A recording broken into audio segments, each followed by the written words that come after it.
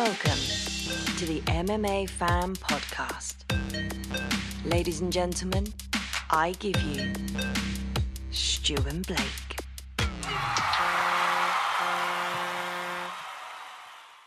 Hello and welcome to the MMA Fan Show. I'm one half of your presenting duo. I'm Stu Whiffin. Joining me as ever, Mr. Blake Harrison. How are you? Very good, mate. Very good. How are you doing? That's how you do an intro. You don't have to accentuate Harrison or anything like that. You can just do it nice and professionally. Yeah, sorry. It's not going to happen. Your name's too good. Harrison's born out, but Whiffin is. There's too many things we can do with it. We need to keep up that gimmick. Brilliant. But yes, so we're here to talk about UFC 303 today. God, what journey this card has been on. God, yeah. Was Conor Chandler for a long time, then it was not Conor Chandler, then it was back to Conor Chandler, then it was definitely not Conor Chandler. Who was taking over? In steps Alex Pereira. We have just done recording an episode about the Saudi card. So if you haven't watched that yet, please go and watch that. Robert Whittaker dispatching of Ikram Aliskerov very easily, along with some other very interesting things that happened. Kelvin Gastelum and his ridiculous weight situation. Alexander Volkov getting his hair combed in between rounds. Yep. And we also spoke about Spork. We also spork, man. Keep sporking, mate. Keep sporking. Keep sporking, man. We're going to do this Geordie for the rest of the show. We spoke about Conor McGregor's broken toe, which we had a lovely photo of as well. And we spoke about the slight irony that Alex Pereira has had two broken toes recently, and he's coming in to replace Conor McGregor. But if you haven't seen that episode, go and check that episode out. Absolutely. Well, look, before we get on to today's show, let's just talk about our sponsors. Ferocious Fightwear, I will start with first. Now, if you're watching this, you can see the stuff. It looks great. Lots of ace fightwear. Mr. Harrison is holding it up there, little rash guard there. Some coordinating shorts. There we go. And there's also wraps and gum shields, anything you need to train, head over to ferociousfightwear.com. But as sponsors, they've been really generous and they've given you a discount code to use. So head over to Ferocious Fightwear, and then when you're just about to put your payment details in, click the discount code and add the words MMA Fan Show 15. That's MMA Fan Show 15, and that will save yourself some money. Other than that, if you don't train and you just want to show your support for the sponsor that has obviously helped us out, and they're a new business as well, so just go and give them a follow on the socials, because we tag them in all our posts on Instagram, so go give them a little follow. That would be very kind of you. Our second sponsor is Fat Candy, and they are a freeze-dried sweet company sending you freeze-dried sweets. So if you remember any of the old kind of penny sweets that you love, they will freeze-dry them, send them to you. Into all this beautiful freeze-dried sweet goodness we have here. Stu Whiffin can do a bit of modelling for us there. There's your pineapple chunks. So you'll always remember like the little pineapple chunks and the cola cubes and that. They literally go 4 times as big, and they end up becoming this kind of crazy kind of consistency is the word, isn't it? Yeah. Oh, good man. It looks like you're chewing into like a big Monster Munch. That's exactly what it looks like. Yeah. Love the way you've just stuck that back in there. That's absolutely disgusting. So I will not be eating any more of the pineapple chunks. Thank you, Stu. Save that one for Ron. Yeah, great. No, genuinely, they are really, really nice. And the Skittle, yes, you are going to have to eat it now. It's disgusting. But the Skittles are absolutely delicious, to the point where we've smashed through them incredibly quickly, the Skittles. Stu did the drumsticks all by himself. So we are getting through them. So Fat Candy, thank you very, very much. And if you want to join us and if you have a sweet tooth, then you can get over to Fat Candy and you can put in the discount code SWEETMMA to get a bit of discount on your freeze-dried sweets. Absolutely. Right, let's talk about UFC 303.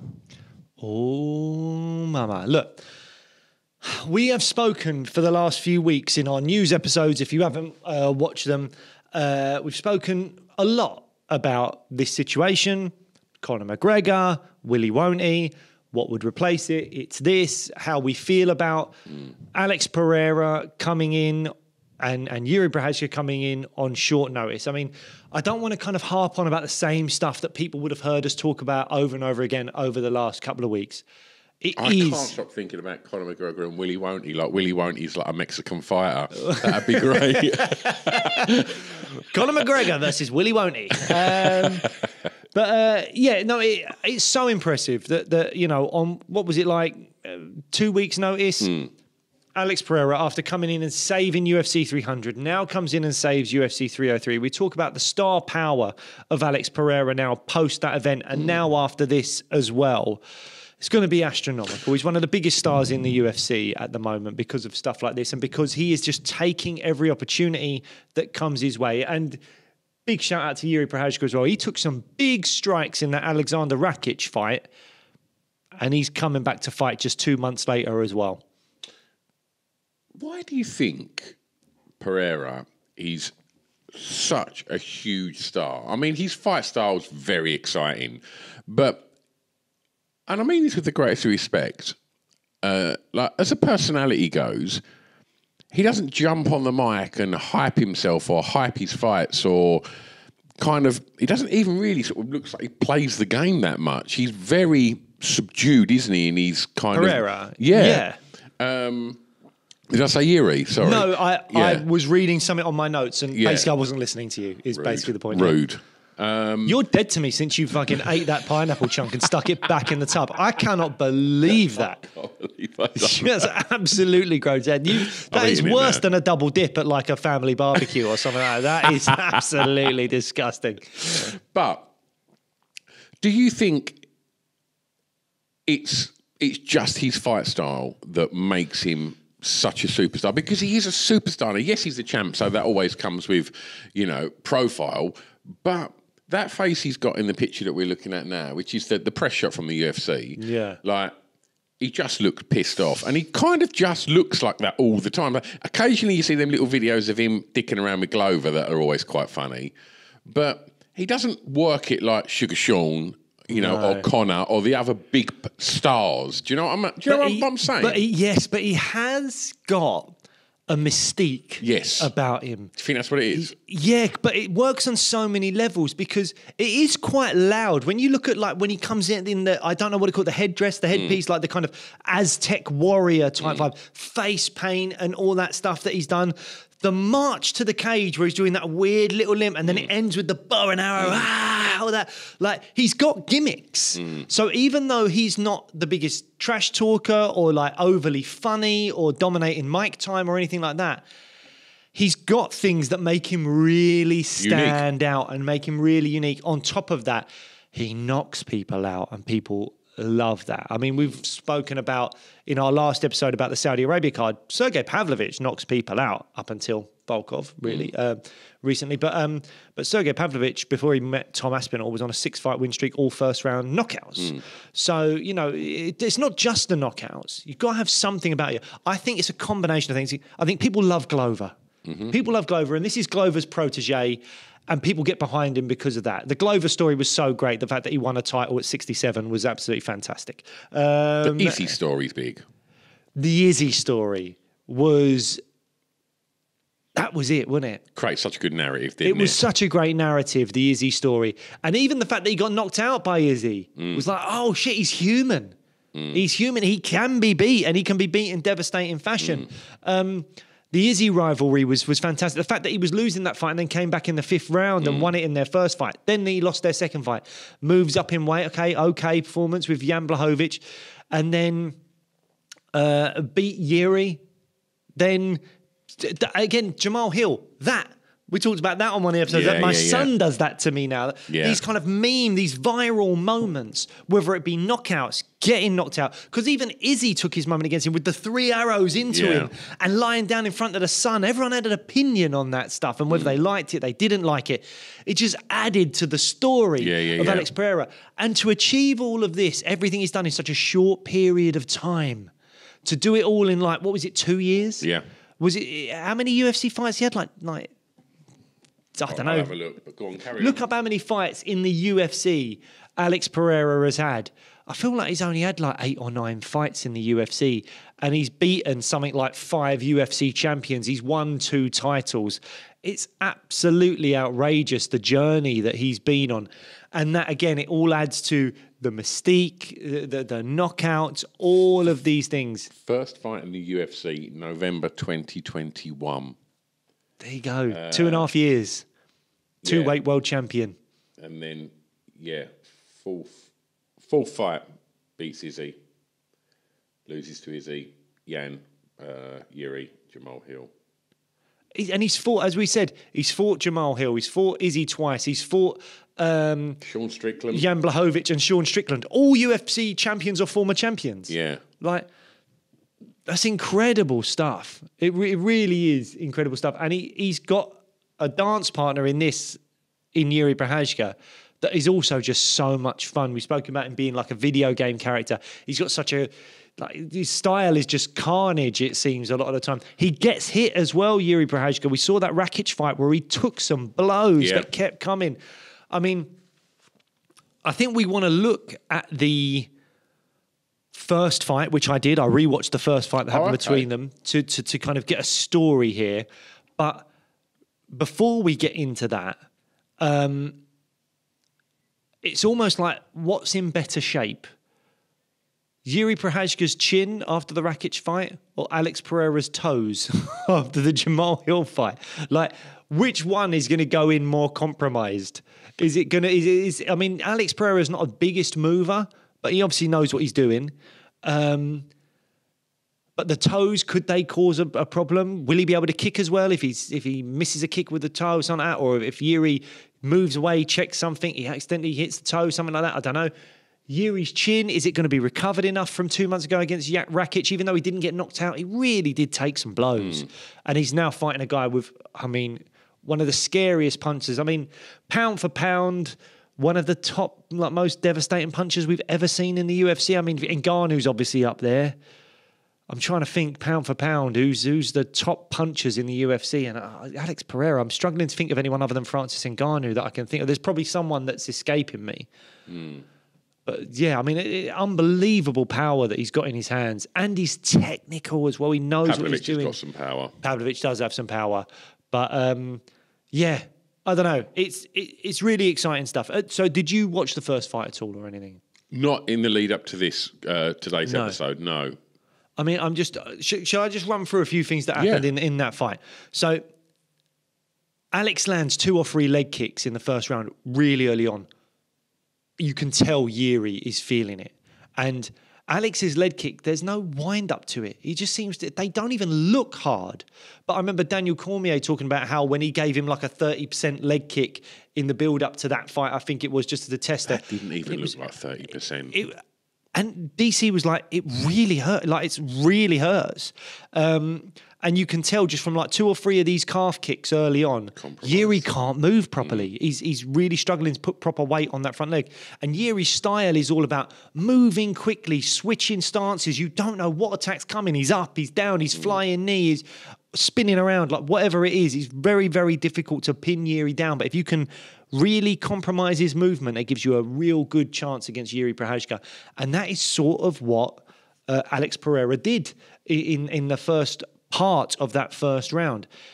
Jírí then had some success in that round by taking Pereira down. We don't think of Jírí as someone that takes people down, but he did it in this fight. I think people forget that. And he sort of dominated most of that first round. Jírí won the first round on all 3 judges' scorecards. Again, we talk about the finish, talk about the fact that there was some controversy in the finish because a lot of people feel like maybe the fight should have gone on a little bit longer and the ref stepped in and pulled Alex off a bit early maybe.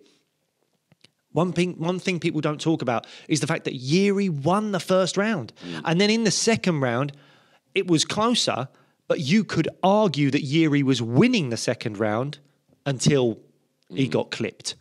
And I think I'm just looking at my info that I stuck down now. That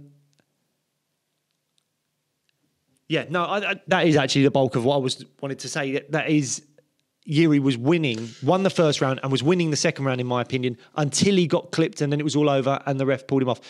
We've seen Jírí come back from really devastating shots. We saw the Rakic fight where it just didn't even seem to affect him, even though he was getting hit clean.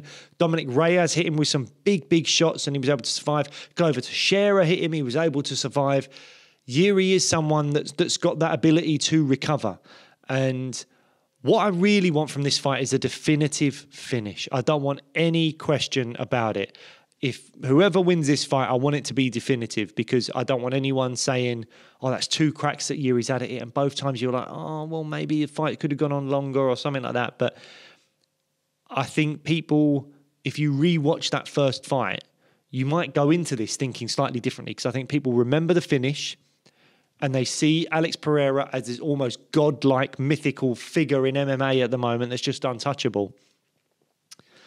I don't know, man. After watching that fight, I feel like Jírí's got more of a shot than I thought because I also think Jírí is a smart guy. As much as he won't have had time to game plan quite right, he will be able to, I think, utilise some grappling. Now, the only thing with that is the grappling tires you out more, especially if you're someone that doesn't do it very often. We hear commentators say that all the time, that if you go to your wrestling and you're not someone that's used to wrestling, you get tired really quickly. So if Jírí has that kind of game plan and thinks, I'm going to go into this and grapple Alex Pereira, which is probably the smart game plan, he might need to get a finish early or he might gas himself out.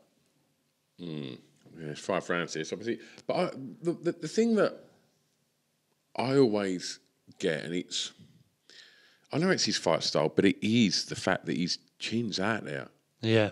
And just on the very fundamentals of that he's, his hands are low a lot of the time, and the size of Pereira's hands and how hard he hits, it makes it an exciting fight because it's going to be fireworks, this fight. But I remember thinking that even in the Rakic fight, I was just thinking, get your hands up. But it's just not how he fights. And obviously, he come good in the Rakic fight. But I think this is a fantastic replacement to headline the card. The best the UFC could have done, I think. How do you think it plays out? I think Pereira finishes him. Yeah. And I think he finishes him about the 3rd. Right. I think that's probably the likelihood that's what's likely to happen as well. And I think the 3rd's a good shout because I can see Jírí winning like round 1, round 2, implementing grappling and maybe getting tired or something and again, Pereira just catching him. I feel like everything's telling me Pereira will probably win this fight. He's just on such a roll and he's in such a place with the UFC where it's amazing. I'll tell you now, I really want Jírí to win because I want to see a trilogy. Yeah. Because I think this fight is fun. No matter how many times you do this fight, 10 times, 100 times, whatever, every time it will be a fun fight, I think. And if Jírí wins this, then I think they make the trilogy. And poor old Magomed Ankalaev is just going to be stuck in that room. And we don't know when Magomed Ankalaev might get his title shot, if he ever gets a bloody title shot. But this fight, 3 times, I'm here for that all day long. So I would like to see Jírí win, but I expect Alex to win. Okay. This is another last-minute fight. This was meant to be the Sphere. This is Diego Lopez going up against Brian Ortega. Lopez with an amazing opportunity here to fight. I think is Ortega ranked 3rd, and Lopez is ranked something like 14th or something like that. Yeah, I think that's the case. This was supposed to be the Sphere, but obviously with everything that went on with Conor, they thought we need some extra juice on this card to appease people that have paid the ticket prices for UFC 303, and they've brought in Ortega v Lopez. Lopez is 14th and Ortega's 3rd. Yeah, this is going to be like 2.5 months earlier than it was meant to be. So there's no game plan really here that's been stuck in place properly for either fighter, I would say. The big worry for me is Lopez is 5'11". He's very, very strong. He's very big for the weight class. Will the weight cut be an issue for him because this has happened sort of last minute? Hopefully not. But I worry that maybe he wouldn't have dieted down properly and done all those things to help him with the weight cut. But we will have to see. It's been interesting seeing him in tough. He's been in the firehouse. He must be very tight with Grasso. And yes, he's one of our coaches. Yeah, and he's been in the corner for all of Team Grasso's fights. Right. So he's been in the house. I normally watch Tough. I haven't seen any of it. Has it been good, this series? I've been really enjoying it. You know, 2-time former guest of the show, Nathan Fletcher's in the house. He come a little short in his fight against, I think his name was it Khan, an Australian fighter who's really good. Yeah. Really, really good. You know, when you see them sort of sneaky peeks of fighters where you think, oh yeah, we're going to see him again. And but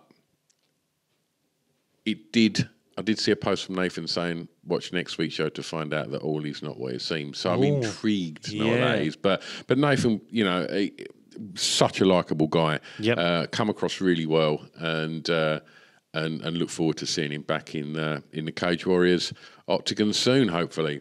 But yeah, I'm intrigued with Lopez. I think he's a fantastic fighter. And I just hope that he can dream, believe, and make it happen.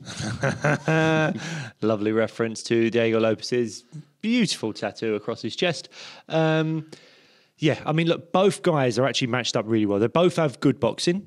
They are both really lethal on the ground. I mean, Lopez nearly submitted Evloev in his debut on a couple of occasions, really. Evloev was really close to getting submitted. I think right at the end of the round, there might have been like a knee bar or something like that. And earlier on, there was an arm bar that just wasn't quite cinched in correctly. But to do that to Evloev shows you've got real skill on the ground. I don't know. It's kind of like Lopez hits very, very hard and is big for the weight class, but Ortega has got that great chin. And as we mentioned with the weight cut, is there going to be a situation here where Brian Ortega loses the first round, Lopez is coming at him, and then Lopez, with maybe potential weight cut issues, last minute, all that kind of stuff, struggles, and because Ortega's got such an unbelievable chin on him, he rides it out and can then claim a decision or a late finish at the end of the fight. We'll have to wait and see. I think that's you know, if Lopez does, you know, gas and makes a mistake, then you know Ortega's experience and skill set. You know, his game as well. He always comes forward, doesn't he? Look at that Yair Rodriguez fight. He was nearly finished in the first round, and then came back and smashed Yair up, especially once he got the takedowns in. One thing I would say is he was able to do that to Yair because Yair's not got the best ground game in the world. He's going to really struggle to take someone like Lopez down unless he's incredibly tired. And even when he gets him down, Lopez is great on the ground, really good on that. Whether he's as good as Ortega, I don't know. We know Ortega's a beast on the ground. But I don't know. I think it's going to be really, wherever this fight goes, I think it'd be fun. Even if it's rolling around on the floor, I think they're both really high-level grapplers, and we could see some really interesting transitions and scrambles and submission attempts. I think that could be really good. But if it's on the feet, I think they're both going to come forward. Lopez is going to try and throw bombs. Ortega can take those bombs, give something back. I think this is going to be a really, really fun fight. Go on. Who's got the best hair? Who's got the best? Oh, I think Lopez has got we can't see it in this photo, but I think Lopez has got a mullet hiding behind there. Such a good one. It's a long one as well. I can't deal with a mullet, man. I don't know. Something about a mullet, it makes me just a little dry heave. Really? Yeah, I can't handle a mullet, man.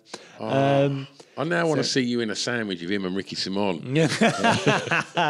Yeah, no, Ortega all day long. I love the long hair. Yeah. Love it. I think it's really interesting to see what these guys are fighting for because featherweight is maybe a little bit jammed up at the top. We've got Topuria. There's no fight announced for his first title defense, but you would imagine it's Max Holloway right after the time Max has had. And then you've got Volkanovski, who deserves an immediate rematch if he wants it. So what's your thoughts? Well, I listened. I'm late to the party, but Friday night when I was driving to work, I listened to Max on Rogan. All right. That he recorded not long after the Gaethje fight, and they speak about the Spaniard. Why's his name escaped me? Topuria. Yeah, and it's quite interesting. He said obviously Max wants to fight him, but he's like, I don't know who he wants to fight. I think he wants to fight himself because he said he doesn't seem to want Volk again. He doesn't seem to want me. So there seems to be quite sort of sketchy there. And from what they were saying, I don't think there's going to be any sort of UFC in Spain this year. No. But yeah, apparently he sent Max some massive rant, and he said, I literally read the first bit, then realised I had to click the word more, and then it was like a letter from an ex-girlfriend, and he said I didn't even read it, but yeah, I think that division excites me. I think there's so many potential great fights. Yeah, but I don't know. I don't know if Max is going to get that fight. Do you think it'd be the Volk rematch? Possibly. What else is there? There's nothing else out there. I know they've spoken about Sugar Sean coming up in weight. Too soon. I mean, it's a huge fight if they did. If Sean beats Merab and then fights, but there'll be a gap. That's not bigger than I think Max Holloway is bigger than Sugar Sean. I think his stock is bigger than Sugar Sean's. Yeah, I'd say you're right. I think apparently that was the first time that I think the UFC released the footage of the knockout instantly on their socials, which they'd never done before. Apparently, that's what they did with Sean against Aljo. They released it on YouTube the first kind of time they really ever done that. Immediately. But yeah, I don't know. But I guess to go full circle, what this means is for the winner of this fight, I don't think it opens up many more. Certainly not for Ortega. I don't think it offers any more opportunities for Ortega, because I do think that the top echelons of that division are jammed with too many big money fights, and I don't think Ortega's big money. And I think for Lopez, a win jets him right up the rankings, but to some more exciting and tougher fights. Which I think he gets to make more of a name for himself and build his profile even more. But go on, what are you thinking? I think they've got to make the Holloway fight. Mm-hmm. I think they have to. I think that fight's going to happen. Volkanovski deserves for his next fight to be for the belt because of what he's done over the last few years as a champion. However, Volkanovski is also a guy that does not like to sit down for too long. He likes to have a fight. Is there a world in which the winner of this fight fights Volkanovski in a non-title fight? Not interested. Really? You wouldn't watch Lopez versus Volkanovski? I don't want that. I don't want that. Really? Why feed Volk to a young and hungry fighter? Well, it depends if Volk wants to fight. Don't get me wrong. I think Volk deserves the title shot because 100%. Of what he's done. But if Volk doesn't want to wait around, and if Topuria Max takes ages to put together, if that goes on I think it's got to main event something, and maybe if Sugar Sean comes up, right? But he's meant to be fighting. Well, he was meant to. That's the other thing. He's meant to be fighting at the Sphere, but now Conor might be fighting at the Sphere. You probably don't do Conor and Sugar Sean on the same card. I don't know. I just think. Imagine that Conor Chandler and co-main event is Sean v. Merab. Yes, please. I mean, I'd take it. It'd be fantastic. But does the UFC do that? Doesn't Sean sell stuff on his own? Maybe he doesn't. I don't know. Yeah, I don't know. I think. Can you have a title fight under Conor without a belt on the line? I mean, you should, because that's how it would work. But yeah, I think so. Does that not discredit the title if you're the main event? Is not the belt, Conor's bigger than the belts. Then that's the UFC are officially saying Conor on his own is bigger than an undisputed UFC title. Yeah, but do you as a business? We all know it is. But do you know what I mean? I don't think you should say that. There's UFC rules for everybody else, and there's UFC rules for Conor. Yeah, and ultimately the UFC want to make money, and so I'm sure they do whatever they want. And if Conor is headlining and O'Malley's underneath that with a belt, I don't think they give a fuck as long as it just brings the money in and sells the pay-per-views. But yeah, do I want to watch Volk Ortega? No, fair enough. I mean, we saw a fantastic fight the first time around. I wouldn't be opposed to seeing it again. He's beat him, and he's done enough to get that title shot. That is the only thing that stops me wanting it, because he's done enough. Don't fight a Diego Lopez, because you've got no need to. You've had them tough fights. You've got to where you've got. You've beaten Max. I think. I don't know if Topuria for some reason, some fight presents itself that isn't Max or Volk. I don't know. Does Max fight Volk for the BMF? That doesn't... I'm not massively into that. I mean, they fought 3 times.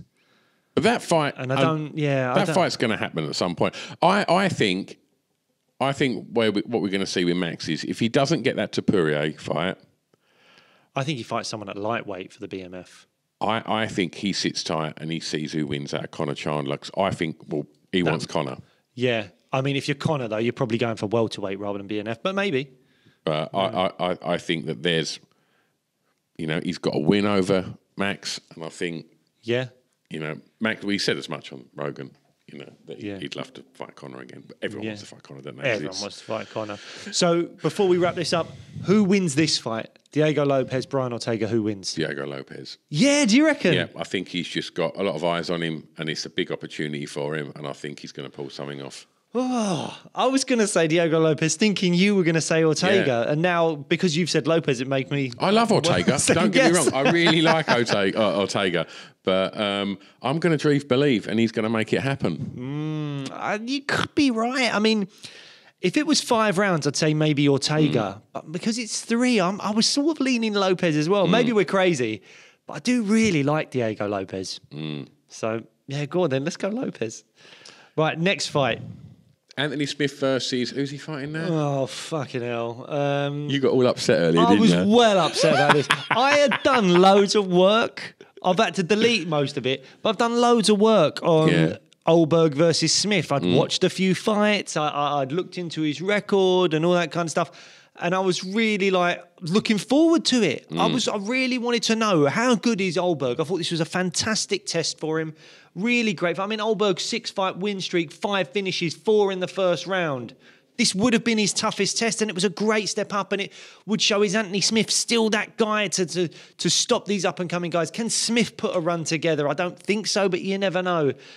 It just would have been a really great contest, and we would have really found some answers about Carlos Oldberg and where he really stands and what his ceiling might be and all those things. I was really, really excited about it.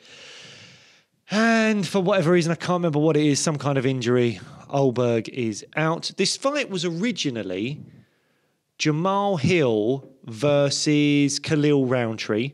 Then it was Jamal Hill versus Carlos Oldberg.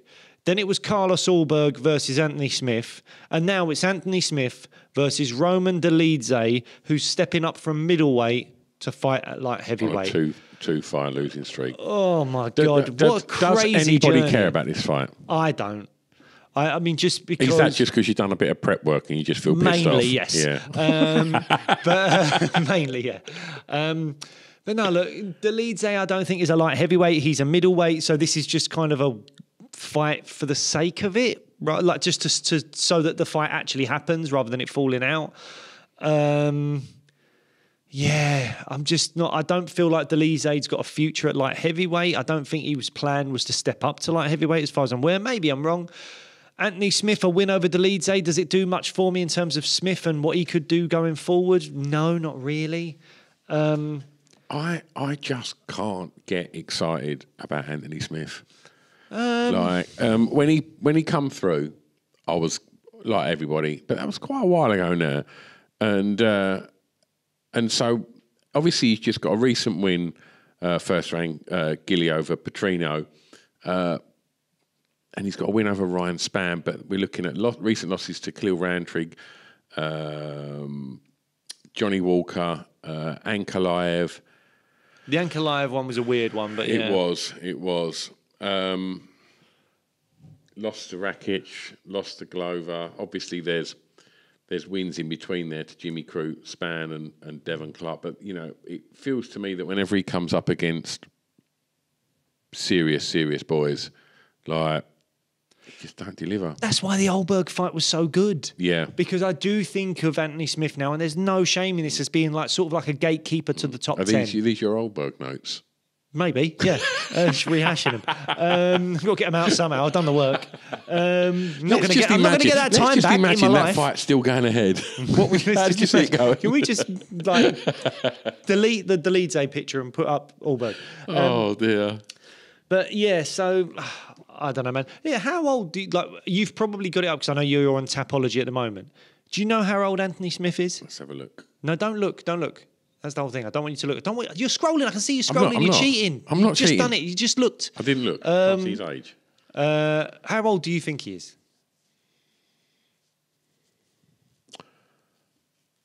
37.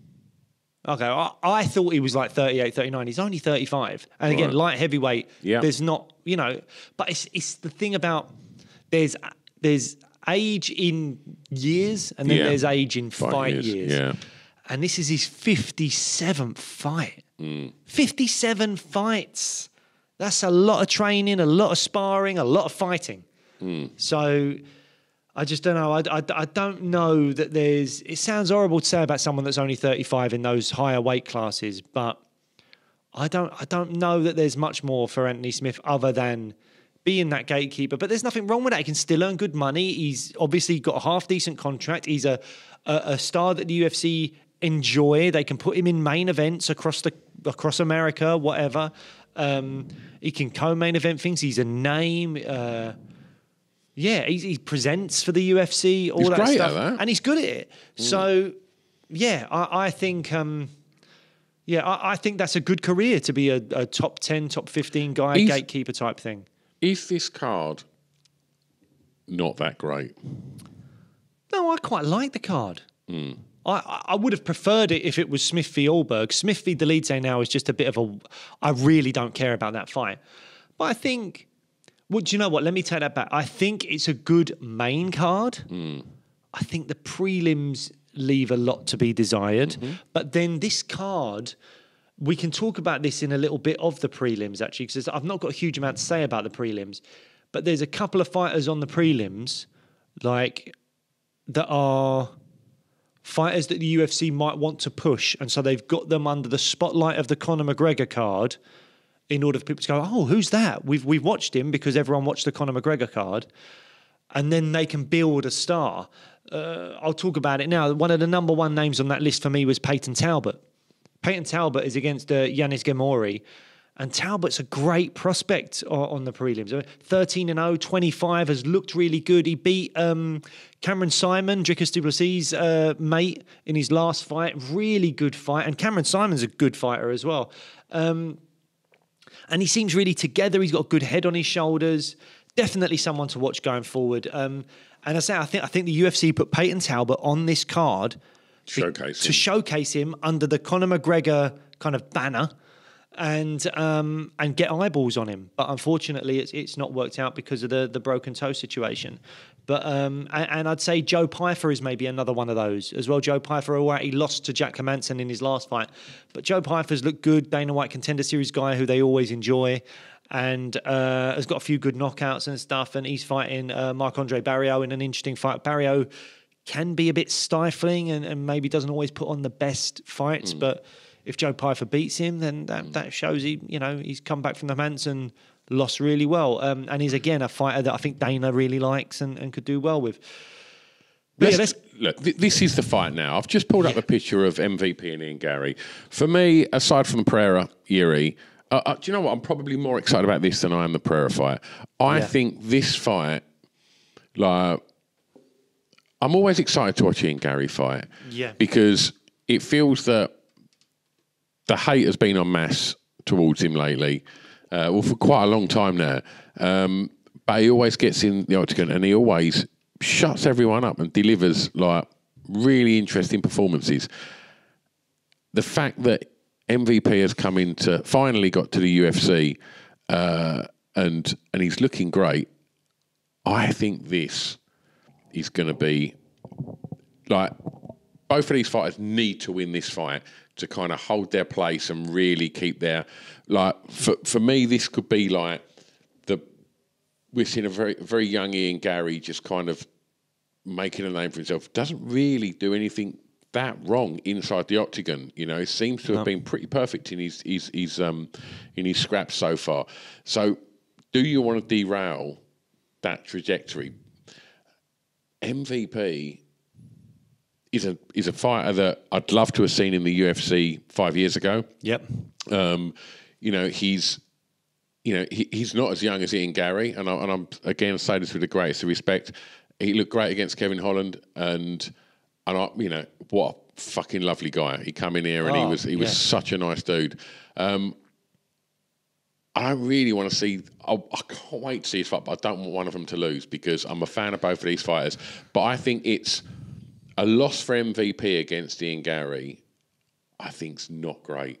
Like, I think that would really kind of subdue the hype of MVP in the UFC. You know, don't get me wrong. He's fighting Ian Gary where there's a lot of eyes and ears on it, but we know that Ian Gary wanted to be on this card because Conor's on the card. Originally wanted to fight Colby as well. It's really not worked out the way Gary wanted it to, is it? Really? I'm intrigued to know. You know, for all of the madness and all of the trash talking and all of the, and I say the trash talking about him and his family and his wife, and I wonder what the UFC's view of Ian Gary is, and how they see him, and you know, do they see him as a future champ? Do they see him as somebody that they need to kind of find really exciting fights for and nurture? And I don't know. I think they like Ian Gary. I think the one thing you want in this sport is for people to care. Doesn't matter if they want to see you get knocked out or they want you to do the knocking out. The sport, they need people to care, and people care about Ian Gary. Whether it's they care enough to throw hate at him or want to see him knocked out, whatever it is, they care. And the UFC like that. And I think a win for either guy here might see them in a title opportunity. It's very possible. I know Shavkat's out there, but I think Jack Della Maddalena is injured. Yeah. So there's a bit of what's going to happen after the Bilal Leon fight. But I mean, there's talk of whether Islam would go up in weight. I'd rather see Islam fight Arman Sarukian. That's the fight for me. But I don't know, man. I think it's really interesting, this fight, because I agree with you. I think this is arguably the most intriguing fight on the entire card. I feel like it's been forgotten about. I know that there's a lot going on with the Conor thing and Alex stepping in and all that kind of stuff, and then Allberg and all that. But for me, this is the most intriguing fight on the card, and I feel like hardly anyone is talking about it. Wait till media day. Well, that's what I was going to say. Wait till media. No one else is going to be chatting that much at press conferences and stuff. Alex doesn't do much chatting. Jírí doesn't do that much chatting. I mean, they'll give you sound bites. There'll be interesting stuff, but they're not going to be, trash talking loads or anything like that. I don't think Smith and the lead say is going to get like that at all. I think that'll be... The press are going to have no questions from because they don't care. Exactly. And then what other fight did we talk about earlier? I've already... Ortega. Ortega. Again, I don't see either of those guys being big talkers, really. I think they'll be respectful. So these two guys, when the press come Wednesday, they've got the opportunity to make this week all about them, and I think they could take it. They could take that opportunity because the press are going to sit there, and we've been in them, them press meetings. We've seen how they work, and you look down your roster at who's going to be there today, who you can ask questions to. You look at that, and it's like, right, where am I going to get my soundbite? Where am I going to get something that's going to go viral? It's going to be chatting to these boys, and they've been digging each other a little bit, but obviously with respect. But I think come Wednesday we're going to start seeing them chat some interesting stuff, and I think again on the night when people are going, right, okay, even the casuals that probably ain't even going to watch the prelims are going to watch that main card. If this opens the main card, I don't know where this is going to be. As it looks at the moment like it might be. I think it might be. People are going to be like, I'm not missing that. Yeah. And I think they're going to, and I think this is going to deliver. Who wins, Blake Harrison? Well, I still want to talk more about this fight in terms of I feel like MVP might be Ian Gary's toughest fight to date. Do you agree with that? I don't know. I think Who's tougher than MVP that Gary's fought? You think Daniel Rodriguez? I think so. Neil Magny is a fantastic fighter, and I think and a very well-rounded fighter, a rangy fighter. Yep. And obviously Ian Gary. Obviously not the skill set of MVP. Very different fight style. But we saw Ian Gary demolish him. Yeah. And almost make it look easy. Well, he did make it look easy, didn't he? Yeah. MVP, is a very unique. Has got a very unique fight style, and so I'm interested to know Ian Gary's been sparring. I'd like to know he's been brought in. We know because he reached out to us. We know who Ian Gary's been. Who MVP's been sparring. So we won't say that on air. I think there was socials put out. Was there? I think so. Yeah. Dob him in. It was. Can we say? I'm sure there's socials out there, isn't there? I'm sure I've seen it. Reece McKee. He was fighting with Reece McKee. Yeah. Who is good fighter. Not the level of Ian Gary, but he's a very good fighter, and we enjoyed having Reece McKee on the show. Yeah, I don't know. In my head, I was thinking MVP might be Gary's toughest fight to date. I'm not disagreeing with you, but I just wanted to not discredit Neil Magny because I do think he's. I think that's a good shout. I wasn't really thinking about Neil Magny enough, and I think that's a good shout. But I think that also I'm trying to think: is Gary MVP's toughest fight to date? Because MVP has fought Douglas Lima when Douglas Lima was doing better things as like a Bellator champion and stuff like that. He suffered his own his first loss, I believe, to Douglas Lima with that thing where he kicked his leg out and uppercutted him in one kind of swift movement. Logan Storley as well is really wrestle heavy. So stylistically, very difficult for MVP. And I believe that was a split decision that some people thought MVP should have won. And those are his only 2 losses. So I don't know. It's really interesting to see whether Gary is MVP's toughest fight, is MVP Gary's toughest fight. And I think that always makes a fight really intriguing to go, we don't know which way this one's going to go. I think it's really going to be interesting to see what kind of game plan Gary puts out as well. Because as we've discussed on the show before, as much as you would love to see just a striking battle between these two, and that would be fantastic, if I'm in Gary's corner, I'm like, grapple. Push him up against the fence. That's my one worry, actually. Could this end up in a Ian Gary pushing MVP against the fence, keeping him there, foot stomp, shoulder strikes for as long as possible? And it just makes the fight slightly boring. That is my only concern about this fight is if Gary's game plan is to do something like that and MVP can't get away enough. I can't help but think Ian Gary's ego will be, I want to strike. See, I think Ian Gary's intelligence outweighs his ego. I think he's a smart boy, and I think he would go. I'm not saying he's not smart, but I'm saying I don't think he wants. He's not going to want a boring 3-round fight. I think he'll take a boring 3-round fight if he wins it. Really? Yeah, I do. I think he knows that winning is the most important thing, and his team knows winning is the most important thing. And you make one little error of judgment, one little mistake with someone as dynamic, as explosive, and technical as MVP, you're going to sleep. I think it's going to be safety first for Ian Gary, and maybe it's going to be grapple heavy. Who winning is best for the division? Oh, that's a good question. For me, I think it's Michael Venom Page. Oh, I didn't think he was going to say that. I think Ian's so young; he's going to have a couple of chances. Ian Gary can come back from a loss pretty easily. He's very well-rounded. He's only improving. He's always getting better. I think Ian Gary is a really talented fighter that's, as I say, young enough to keep improving. So I think he can become a champion even with a loss to MVP. If MVP loses... It's a long way back to get that title shot. It might be a long way back because he's only winning the UFC. And let's be honest, regardless of how great he was in Bellator, to a lot of fans... only what you do in the UFC matters. Mm-hmm. And that means he's only got one win and then he's lost to Ian and he needs to come back. And the welterweight division as well, it's quite wrestle heavy. There's a lot of guys like Burns, Brady, Usman, Shavkat can do it. I don't know, the list probably goes on and on. The guy at the top... Yeah, but Leon can grapple. But he's more of a striker. And that's the thing. That's why I think the best thing for the division for me now, especially as a British fan, is if MVP wins, I think there is a strong chance that you could get Leon versus MVP. If Leon beats Bilal, which I'm expecting him to. The only problem with that is MVP versus Leon Edwards has got to happen in the UK.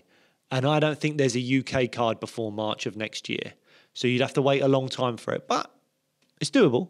But you'd have to wait a long time. And where does that put Shavkat? Shavkat's probably earned a title shot way more than either of these guys. Should he be getting it? Now, if Bilal beats Leon, I think they do the Shavkat fight. Because I don't think the UFC like Bilal that much. They're not going to want him to hold on to that belt. No, and Shavkat is someone that is a bit more marketable, I think, because even Leon though he get a doesn't... rematch, though?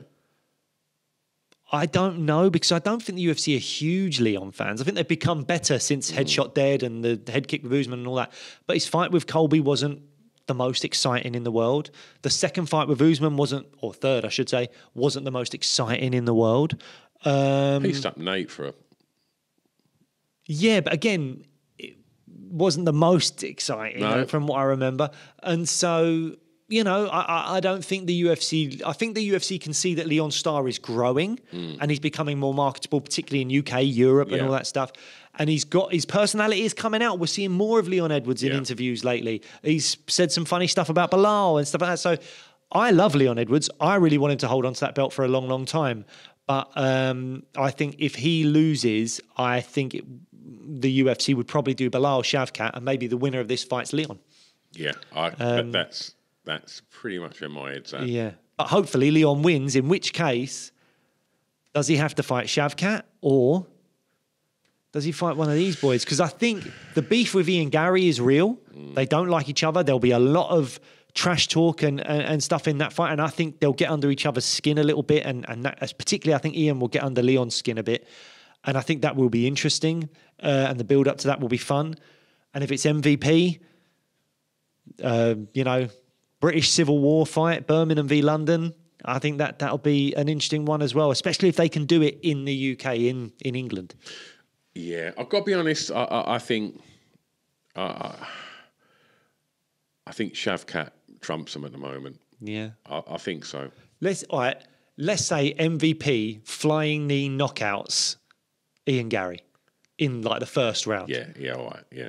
But no, I get it. I get it. Like you're right. But Shavkat will be there going. The Shavkat knocks on the room and Ankalaev lets him in. Come in, mate. And he's just sitting here with me, mate. I've been in here for freaking years.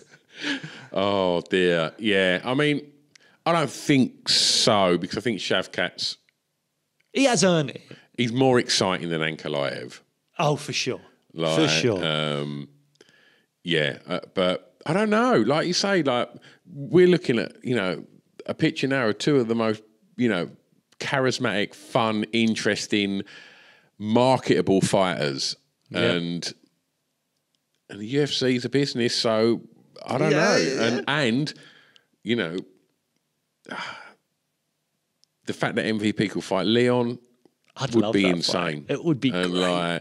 And like you say, all of that beef of Ian Gary turning up at Renegade and it, you know, and it ruffling feathers, and him basically, from what we got told to leave. Yep. The narrative's building, isn't it? It is. I'd rather watch those fights than Shavkat versus Leon. Maybe because I'm slightly protective of Leon a little bit, because I do feel like Shavkat is maybe the best welterweight in the world at the moment. Mm-hmm. But yeah, be interesting to see. I think I definitely agree that if Bilal beats Leon, they get him in with Shavkat quickly. Because Bilal is a very bland champion. Yeah. You know, if the UFC don't view Leon as being super charismatic and exciting, people love Leon though. The UK loves Leon. Yep. Bilal just, and it shouldn't be this way. He's a fucking great fighter. Yep. But you know, he's only just got out of that room because he's just not. Yeah. Doesn't scream fireworks. It doesn't, and I think there's a very strong possibility that fight is a bit dull. Speaking of dull, one of the other fights on this card to wrap up the main card, Mara Bueno Silva taking on Macy Chasson.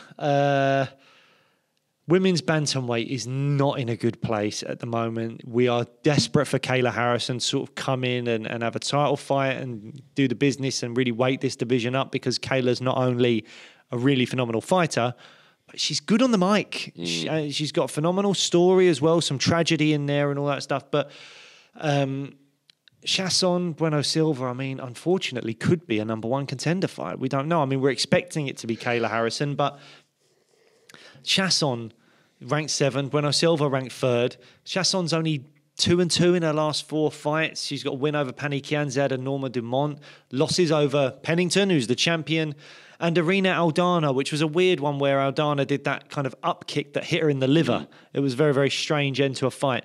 Bueno Silva coming off the loss to Pennington in a really bad performance. I believe she was winning that first round quite comfortably, but then just seemed to gas out. I don't know what happened to her. I can't remember where that fight took place, if it took place at altitude or what was going on, but Bueno Silva just really crumbled in that fight. She's good in the clinch. She has got some good submissions, but yeah, she was not good in that Pennington fight at all. And I think a lot of people found that quite surprising. Given the record of Chasson, I don't think this should be a number one contender fight. And obviously, Kayla is the main person we're hoping that could reignite this division. I mean, the one thing Chasson's got in her favour is she's 5'11".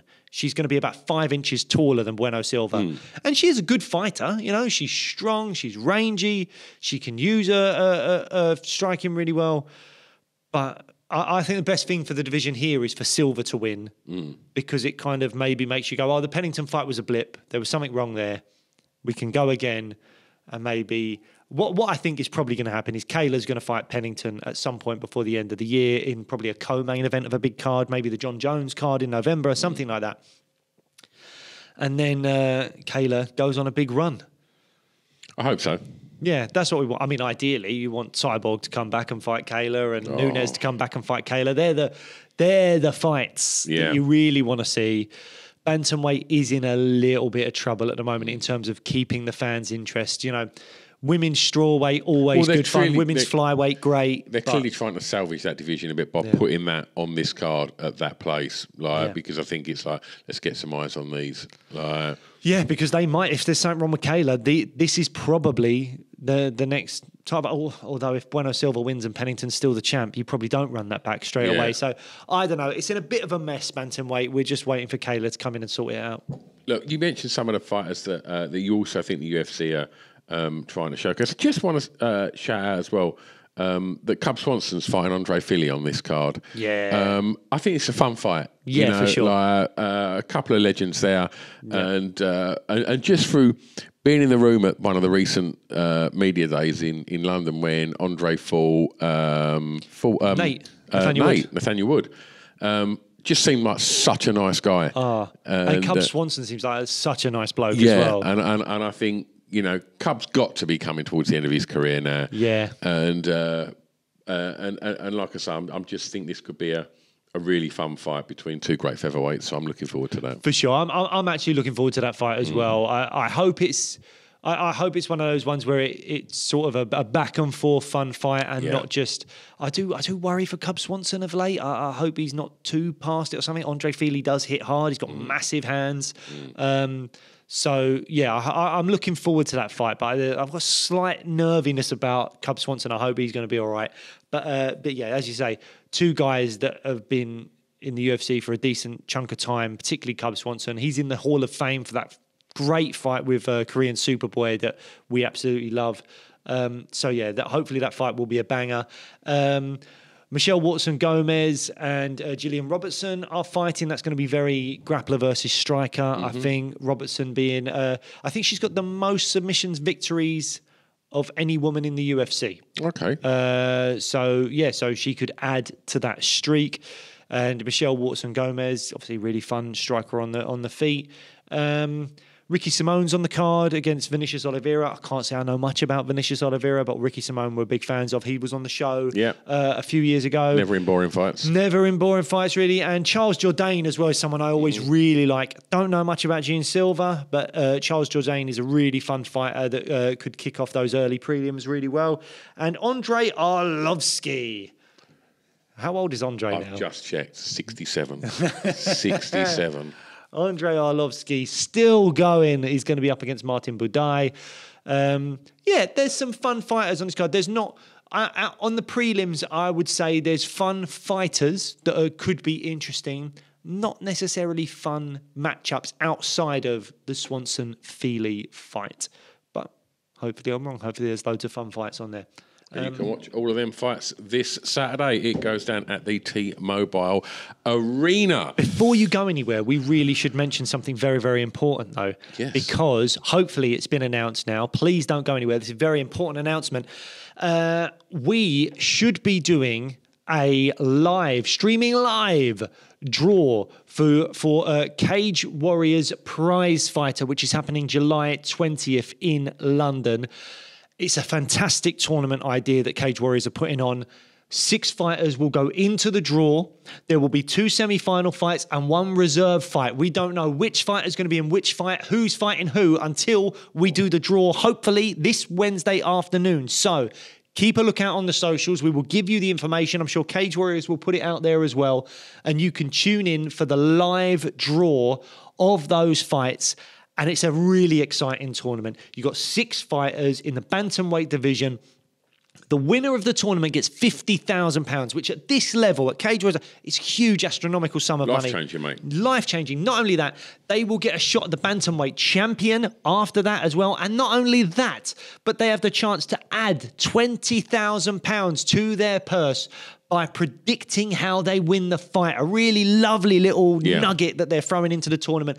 If you predict your semi-final fight correctly, I'm going to win by left hook. Boom, you get it. £10,000 in the bank. You move on to the final. You go into the final. I'm going to win this fight by guillotine choke. Boom, guillotine choke. You've won 50 grand, a chance to fight the champion, and you've walked away with an extra 10,000, so £70,000 all in all. Really exciting tournament that Cage Warriors are putting on July 20th, and we will hopefully be doing the draw here in studio live on Wednesday, so do check that out. Absolutely. Other than that, we'll see you next time for, I guess it will be post 303. We'll be talking about how it all went down. Post 303, yeah, that's it. And tune in for the live stream, if we get that working, because we're basically Amish and don't know how to work technology. So. We'll see you next time. Bye.